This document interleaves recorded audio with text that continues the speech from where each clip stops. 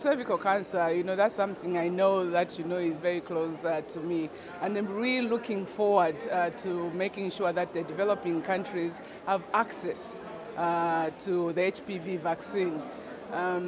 Immunizations of vaccines are given on the premise that you want to prevent disease before it starts off. You want to prevent disabilities, you want to prevent suffering, and in some cases death.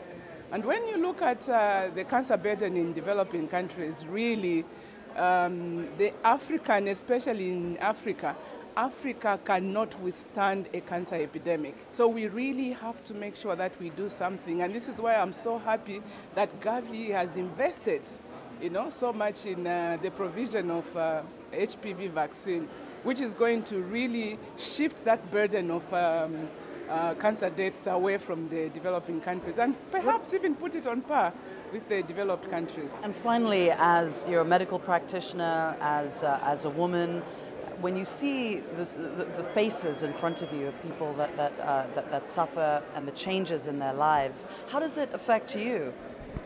It's really terrible. As I said, one becomes a doctor because you want to save lives.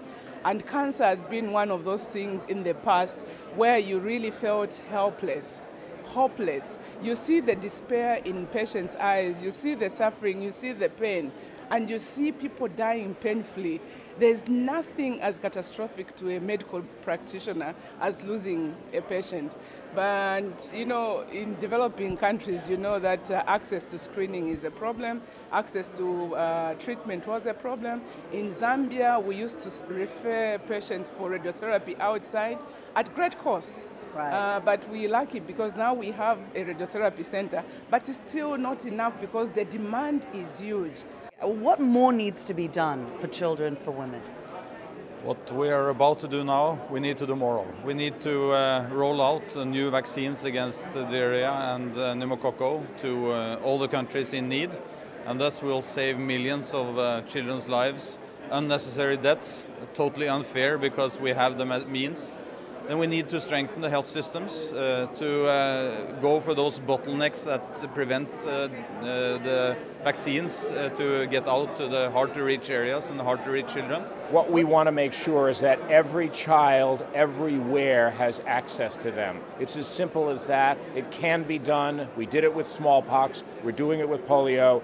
Today there are 11 vaccines. If we can get those to every child, everywhere, we can make a dramatic difference in the health and happiness of the world.